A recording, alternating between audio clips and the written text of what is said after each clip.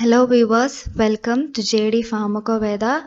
On the series Learn a Drug Daily, let's learn about Ritodrine. There is an inspirational saying of Albert Einstein and it says, anyone who has never made a mistake has never tried anything new. Being inspired by these lines, let's explore the drug Ritodrine. Ritodrine is a tocolytic drug.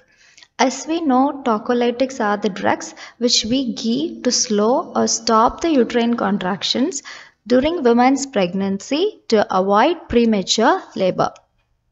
Mechanism of action. Ritodrine has prominent beta-2 action which increases the cyclic adenosine monophosphate, which in turn decreases the intracellular calcium levels and thereby reducing the myometrial contractions. Myometrium is the middle layer of uterine wall which is responsible for uterine contractions. This Ritodrine suppresses the premature labor and delay the delivery in case of some emergency or acute fetal distress. Dose. Ritodrine is administered as IV infusion for dependable actions and it started at the rate of 50 microgram per minute and increased every 10 minutes till uterine contractions cease or the maternal heart rate rises to 120 per minute.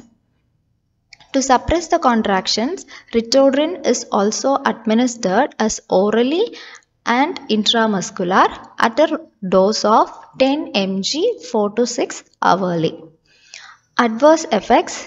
Cardiovascular effects like hypotension, tachycardia, arrhythmia, pulmonary edema, and metabolic effects like hyperglycemia, hyperinsulinemia, hypokalemia, anxiety, restlessness, and headache.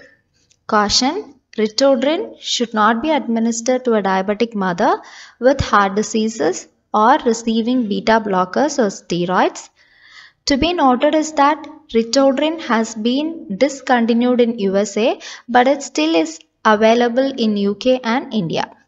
That's all about the drug Ritodrine. Thank you all watching our video. Please like, share and subscribe our YouTube channel.